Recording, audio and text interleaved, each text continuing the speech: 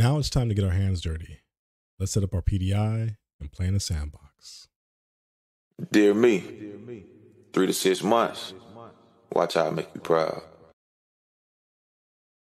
Hello and welcome to another video. My name is Xavier. This is TechZavier, where I share my journey in tech, both on the career side and the education and learning side. Today, we're going to talk about the PDI, and PDI is short for Personal Developer Instance, also referred to affectionately as the ServiceNow Sandbox. So this is a place where you can basically play around with apps using dummy data, like dummy users, fillers, all those cool roles. And you can start to explore what the platform can do and take that learned experience and put it into your own developer instance if you're a certified system administrator and you're an administrator over the platform in your organization. So with that said, let's go ahead and take a look at the site. We'll show you how to sign up, and then we will show you how to get started, because there are some areas that are a little confusing when you first get into your instance. Okay, so here we are in our developer.servicenow.com site. I'll leave a link to this below, and this is basically the first step that you're going to go through when you're trying to set up your instance. You need to come to this site, and if you've already created an account with ServiceNow, you can go ahead and sign in, or it will prompt you to sign up. So you can sign up and start building here. So let's go ahead and click on this link. And it's going to bring you to a page like this. You'll go ahead and fill everything out. And then once you've done that, you'll be prompted to verify your email in whichever account you set up. And from that point, once you verify, it should bring you back to the sign in page and sign in with the password. And then it'll bring you to your active personal developer instance page. All right, so I made a dummy account, and I'm going to show you essentially how you can get started. So once you sign in, and this is your first time working with the developer website, you're going to determine how you want to get started. So they have two different levels. So number one is, do you code? If yes, they're going to give you this IDE or developer IDE oriented experience. If you say no, then they'll be able to provide you with a guided experience. Now, personally, I'm not a coder. I have aspirations to learn how to code a little bit more. I know some basic HTML, and I've copied and pasted some VBA stuff in Excel, but that's about the extent that I know. So if we click on no, then I'm going to go ahead and hit select or select next.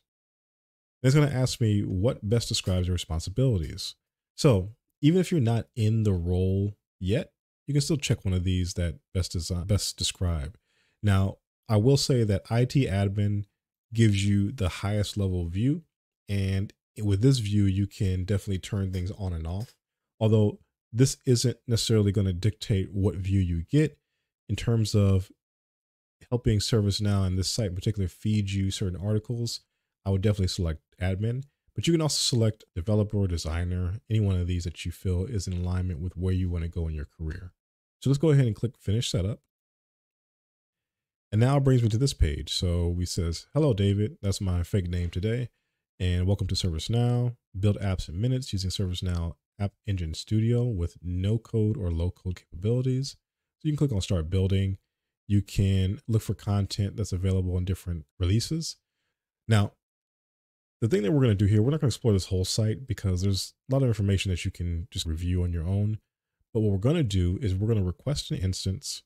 We're going to make sure we know where the credentials are. And for that instance, I'm going to talk to you about maintaining activity in the instance so you can keep all your stuff. And then we'll also look at how you switch between developer mode and the administrator mode. So the first thing we're going to do is we're going to request the instance.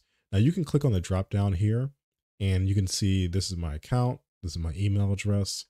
And it says here, get a free developer instance. You can request it here, or you can restore an instance that you may have had access to. The other way you can do it is by simply clicking on request instance. So if I click here, it brings me to slightly new options. And so currently it's fulfilling the request. You can see that this thing is loading up. It's a kind of like a hourglass, if you will. It's fulfilling the request currently. So it's finding an instance for us and it's going to create that. And look at that. It did it rather quickly. So depending on when you're in this environment, it could be a little slower. Now, the release that it's giving us access to is a Tokyo release. So that's the version that we're going to be able to access. So a lot of times when I first started, I just went on and started building, and it took me to an environment that I just wasn't familiar with. So what I'm going to do is I'm going to click on change user role first. And this is where you can determine whether or not you want to work with App Engine Studio or admin.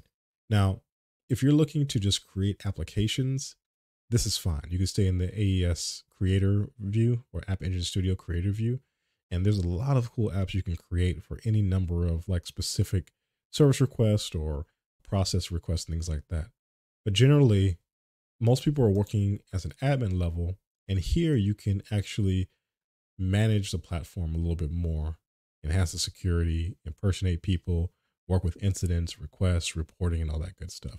So I'm going to just click change user role. And here we have the message saying your change user role request is completed or is completed successfully. And then it gives me some content here. So this is important information you want to store. This will be your password for your instance. And I'm not worried about covering this up because I have my own instance. This is just for demo purposes, but definitely keep this stuff safe. You don't want anyone going into your instance and changing things up after you've worked hard to build it to a certain level. Okay, so now that I have it copied, I can either click on the URL or click on open instance. So I'll click on open instance instead.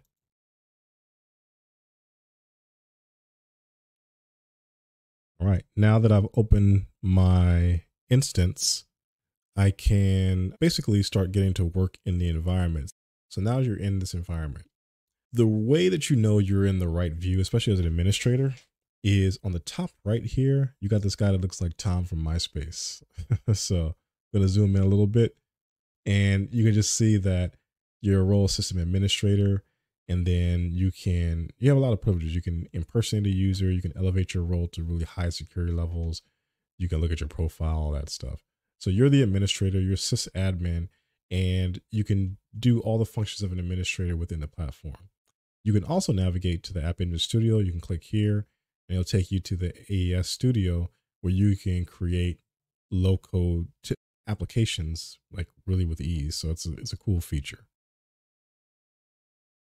Now, one thing that I forgot to mention that is really important for you to remember is that if you want to keep your instance and you want to keep building within the same one, then it's going to be important for you to realize that you need to be active and you can't let more than 10 days pass. Otherwise, that instance is going to go right back and be recycled into the community. They don't want to dish out instances and people are just holding on to them and not making use of them, because ServiceNow uses, they have these general instances that you can use in terms of your own PDI or your own personal developer instance. But then they also have like lab instances that you'll be using when you go through Now Learning. So those are shared amongst amongst a broad community. And then when they also do webinars or live webinars through Zoom, sometimes they'll create other instances for projects they're working on and share it with the audience so that they can look around and do some of the workshop work alongside the presenter. All right, now the last thing that I want to show you, and this is a cross between like Now Learning, the platform, and then the documentation page. So if we click on all here, we can do what's called a guided setup. So if you click on guided setup, you can look at different applications or modules, and you can do guided tours for these. So one that I was really excited about, because in my organization, I did a lot of knowledge management work, was a knowledge guided setup. So if we click on this one, for example, you'll see what this has to offer. And this is a really good way to do intake, maybe even before your company utilizes ServiceNow. You can get some good questions out of this guided setup to help guide and prepare you for when you're actually going through the implementation process. So if you see here, they say get started with guided setup. You can click get started. There's a percentage of how much you've completed.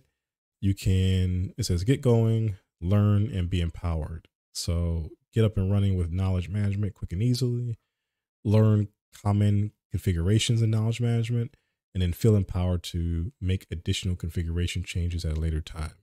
Now, again, this is your own personal developer instance. This is your own kind of guided experience, but you can also just leverage Now Learning and any free courses to go through this as well. But as you see, there's some really good articles. So who are the consumers of knowledge-based content? Again, when you're creating your knowledge base, who's actually going to be using that? Which type of consumer should have access to the knowledge base? Who are the admins, owners, and managers for the knowledge bases? Are there external sources that can be integrated or need to be integrated? So these are all great questions to start with. And these are things you can ask your organization or your IT department now. So which article templates do you want to set up? For articles in particular, there's a lot of good leading questions. And then they have some recommended reading. So if you want to go to the product documentation, I can click on here and it'll take me to the product docs page related to knowledge management specifically. And it should be within the same release that I'm in, or same version. So it is. So the release version that I'm in the PDI is Tokyo, and it brings me to a Tokyo article around knowledge management. So really cool. Okay, now if you're new to this whole ServiceNow environment, one thing I will say as a best practice is to upgrade your instance. And this is really cool. So imagine you have all this stuff built into, let's say, the San Diego version. And when you go live, your organization wants you to be on the net new, you want to be on the completely new instance. So what you can do is you can upgrade your instance right in here. And you see this option down here where my cursor is at. So upgrade instance, you're going to left click on that. And then it's going to say, hey, your current version is Tokyo patch 4B.